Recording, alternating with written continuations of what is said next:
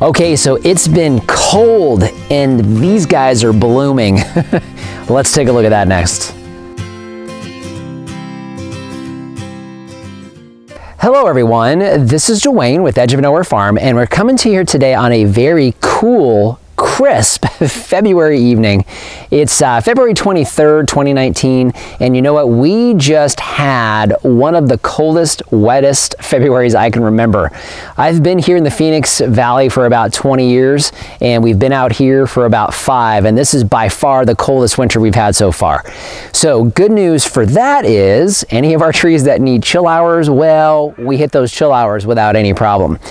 Now, the challenge, of course, is those early bloomers, which is one of the ones that you see behind me here. We're going to talk more about that today. So to recap, February, we've had some very, very cold nights. These trees, in fact, our Florida Prince tree, which we'll check out here in just a second, was the first one to break bud. It was the first week of February, so it's actually been flowering now for a couple weeks. We've got a couple different trees that are flowering, have been over the last 2 to 3 weeks, and we've had some extremely cold temperatures out here in Whitman. In fact, measured one morning we were down to about 23. Last week we got down into the low 20s or mid 20s as well, and just this past week we got into the upper 20s. So we've had some very, very cold nights, definitely frosty nights. So we've had a lot of frost on these trees. So one of the things when we're selecting varieties, you know, one of the things that you haven't seen much here on this channel is too much talk about tropical trees.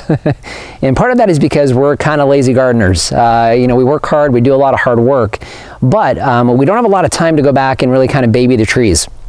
So we really try to pick varieties that are geared more towards our climate. And one of the things about us being out here outside of the city is we're a good 5 or 6 degrees cooler than you guys are in town, for those of you looking or watching here in Phoenix. So where you guys were in the 30s last week, we were down in the 20s. You know, conversely, during the summertime, we're about 5 degrees cooler. So when you're at 120, we're at 115. Still real hot, but still a challenge. So we don't do much in the way of tropicals, and we're going to talk a little bit more about at least one of those later, but let's get back to these guys. So our flowering trees, so we have several peach varieties that have already started flowering, and we also have a couple of our apple varieties that have started flowering. So what we wanted to do is kind of document where we are today, because fingers crossed we should be done with our frost, because we're past our final frost date at this point. We got frost last night, and the forecast looks pretty good moving forward into next week, and we get into March. So we should have that behind us. So assuming we do, we're going to help. You're actually going to follow along, and we're going to document how we stand today. So what you see behind me here, this is our Tropic Snow Peach. We've talked about this before. I'll link the video here. Fantastic tasting peaches. So they're kind of in the middle of our peach season, a little bit later than some of our other varieties, but in full bloom. So lots of bee activity here today. We're down actually up into the upper 40s right now, so still a little chilly. But lots of bee activity on this. Looking at the buds, we've got several buds if Lori wants to slide in. We've got several buds that have not popped at all, that are just starting to go. But you can see we've got lots of flowering. Oh, there's a bee. But we got lots of flowering. We've got one of our little buddies here helping us out, trying to give us some fruit this season. But got several bees here pollinating. We've got a lot of completely open flowers, again frosted last night. Some completely open flowers, none budding at all, and some that are just starting to break. So that's our Tropic Snow. Okay, on to our next variety. This is our Florida Prince Peach. This one is our favorite so far of our peach varieties. I'll link a video here talking about this one, showing you a harvest, but getting an amazing harvest off this tree.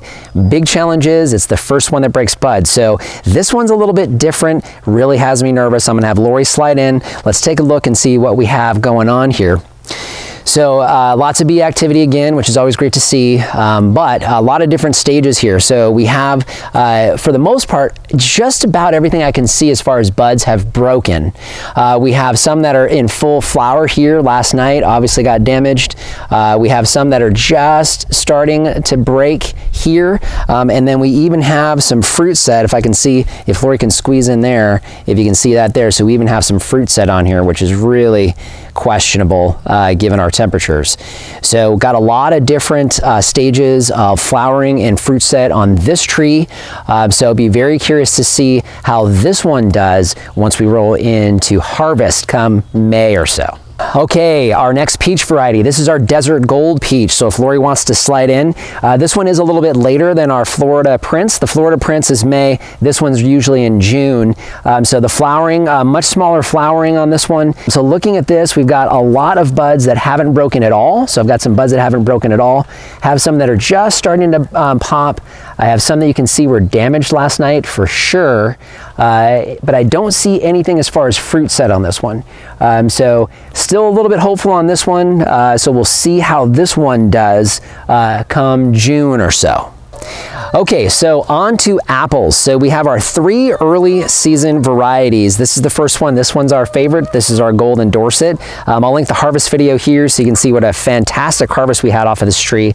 Last year we had a very, very late frost at the end of February that really kind of zapped this one. Still had a great harvest. So I'm pretty hopeful about this one, but I wanted to take a look at it real quick. If you look at this tree, for the most part, it has not broken bud. We've got several that are just starting. We've got some flowers here that look like they definitely got zapped with our cold. This one here looks like it probably did, but at the same time I've got a group here that hasn't even actually broken completely yet, so that hasn't completely flowered. Looking higher up on the tree, we left a few buds that I knew were new buds that haven't started budding yet at all. So still very, very hopeful for this tree. I think we're in the clear with this one. Okay, and this is our next apple variety. This is our Anna apple. So the Anna apple, this one is usually about the same as far as timing, same as the Golden Dorset. And if Lori wants to squeeze in, we've got several different stages of flowering. I'm pretty confident in this tree. We've got some that are completely open here. You can see that. Definitely some frost damage on that one there. I have some that are just starting to open. So those should be fine. We should be golden there. And then some that haven't even really started yet. So definitely looking like we're going to be in the clear on this tree as well. Okay, and this is our last variety we're going to be looking at today. This is our Tropic Sweet apple. So this one is our, it's kind of right in the middle as far as when we take harvests off of this tree. But this one flowered really, really early. So I'm really kind of nervous about this. So if Lori wants to slide in, we'll take a look and see what we have as far as flowering.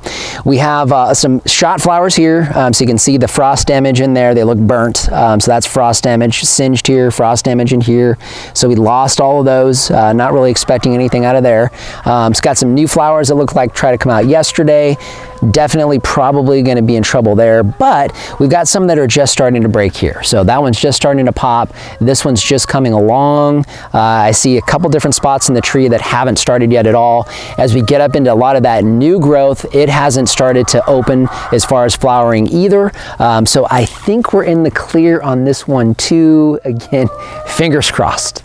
Okay, so that was a look at our spring flowers, our frost from this winter, and our hope that we're still going to have some fruit come spring this year.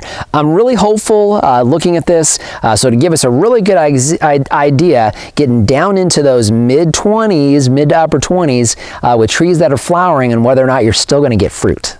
So just want to thank you for joining us today. You know what, if you haven't done so already, hey, subscribe to the channel. You know, we cover a lot of things here on the channel. You know, we've got fruit trees, we got livestock. We're going to be moving from this 1 acre property to our 6 acre property. I'm going to link that series here. Would love it if you would join us for that.